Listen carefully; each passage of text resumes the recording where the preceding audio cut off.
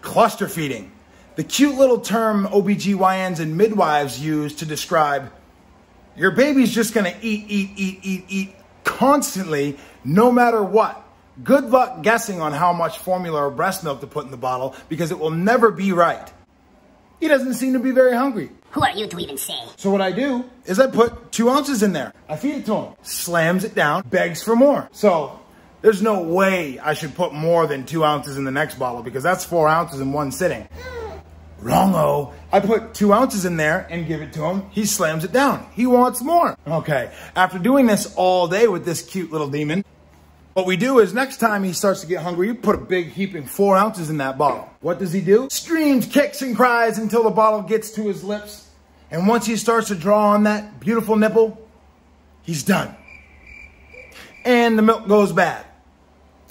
We even got fancy and we tried to put coolers next to the bed with milk right in it. But it makes no difference. Because when you wake up in the morning, your wife is saying, "Hey honey, seems like we only have 115 of these bottles. Do you know where the 116th is?" Okay, YouTube, this is something I just came up with because I'm home with the boy, hanging out, my wife's out working.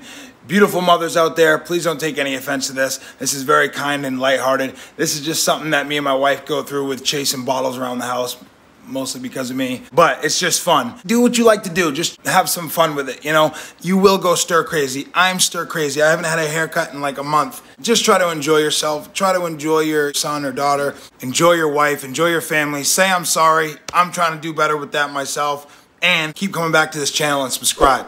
Please, think about it. And thanks for bearing with me. This is not landscaping or tree work.